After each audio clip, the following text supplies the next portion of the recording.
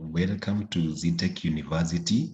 This is the orientation guide, reporting, return field admission package and original certificates to the registry, or send scanned high-resolution copies to records at zetech.ac.ke. Upon submission, you will receive a confirmation through email or in person to proceed with the fee payment. Pay at least 50% of the fees through the bank or M-Pesa pay bill number 303072 with your admission number as it appears on your admission letter as the account number. Submit the photo of the bank slip or the M-Pesa message to this number. The amount paid will reflect on your student portal after 24 hours, and you can only register the units after the amount paid has reflected on your student portal. You will receive a confirmation SMS with your student email account and e-learning account details. For all other inquiries, call or SMS this number. Student portal access, the normal way you log into your private Gmail, just enter the Zetech email, then enter the password. And after you log in, you'll be prompted to change the password, enter the new password and confirm that new password. I advise you use a simple password. After you log in for the first time, this is how the Zetech email will appear. To create the student portal, enter portal.zetech.ac.ke on your browser, and then you click enter. When you enter, that's what will appear. And because it is for the first time, create the account. You're creating the account as a student and therefore select the role of a student. Enter your student admission number there. Then enter the password and confirm the password. After you create the account, you'll get a notification that registration is successful. If you go back to your Zetech email, there will be an email that you have received from Zetech University to confirm account creation. Open that email and then click on confirm account. This is to confirm account creation. You will get that notification that your account has been verified, and therefore you can enter the student admission number and the password you have used to log into the student portal for the first time. After you log in, this is how the student portal looks like. The homepage, you're able to view your fee balance. I'm going to take you through the other items on the portal. Reporting. You'll be clicking on this button at the beginning of every semester to report yourself for a new semester. So after you click on reporting, then click on report now so that you can confirm reporting. Fees, this button, you'll be able to get the fee statement, confirm the amount that you've been paying, and also to confirm the fee structure. You may wish to know the amount that you're going to pay for the following semester. This is where you'll be generating the fee structure from. Under units, you'll be using that button to register the units. And for example, if you're in year 1, semester 1, this is how you're going to register your units. To register for your units, what is expected of you, you need to check those small boxes as shown there. So I'm registering the units for year 1, semester 1. Have all the box checked for the units that I'm taking for that particular semester, and then click submit, register units. Under examinations, you'll be generating the examination card at the end of every semester using that button, examinations, and then exam card to generate the examination card.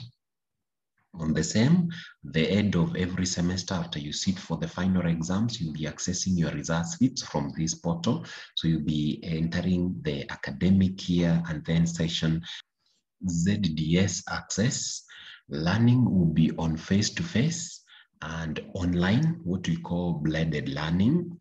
The link to online portal or e-learning portal is elearning.ztech.ac.ke.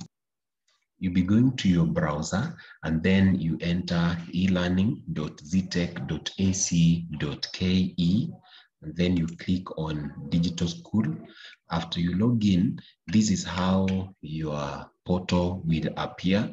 The difference between this portal and the other portal, that the other portal have guided you on all the services that you'll be accessing or you'll be getting from that portal. But this e-learning portal is specifically for learning purposes. So when you log in for the first time, this is where you'll be getting your dashboard. We call this page dashboard, the home page, and you'll be getting all your units on this part here, course overview.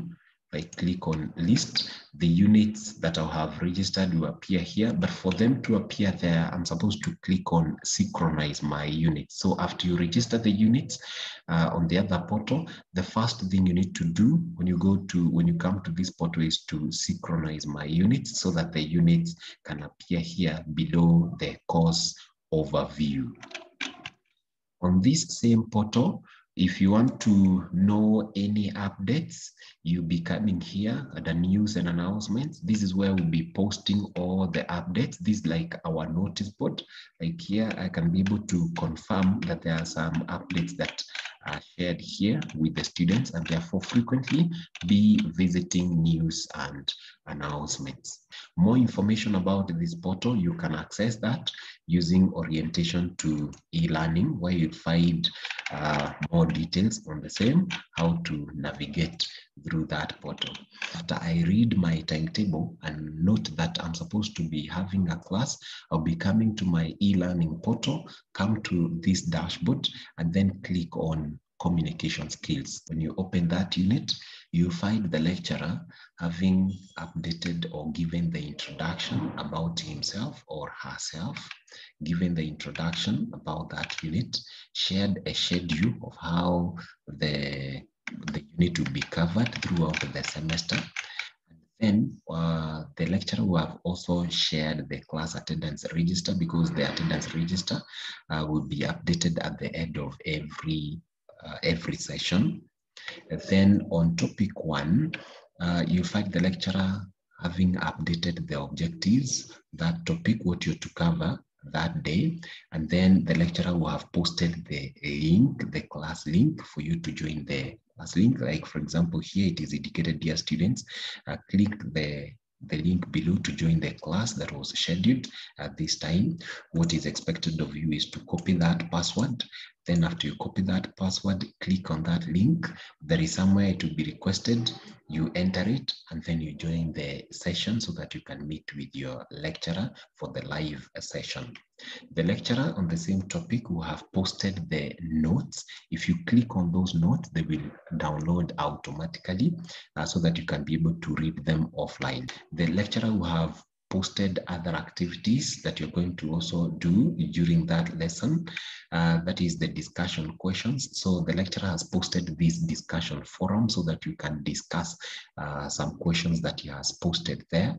Also on the same topic, there is a class assignment that you have to do on the same session, and therefore you're supposed to make sure that you attend to all those assessments that the lecturer has given you. The timetable will be shared at the news and announcements by the university timetable coordinator, and this is how you check your timetable. Assuming that I'm taking Bachelor of Business Administration and Management, this is my timetable. And you'll note that on Monday, I have the first class at 11, meaning because it has been assigned a room, these are face-to-face class. Again, this one, financial accounting, has been assigned a room, these are face-to-face class. But for online classes, they will be captured as online. Class attendance. The student should attend at least 75% of the classes to be allowed to sit for the final exam. The coursework, this will include all the assignments, cards as administered when learning, and a student must attempt all of them for you to sit for the final exam. The final exam, this is the ordinary exam or the end of semester exam. Thank you and welcome to Zetech University.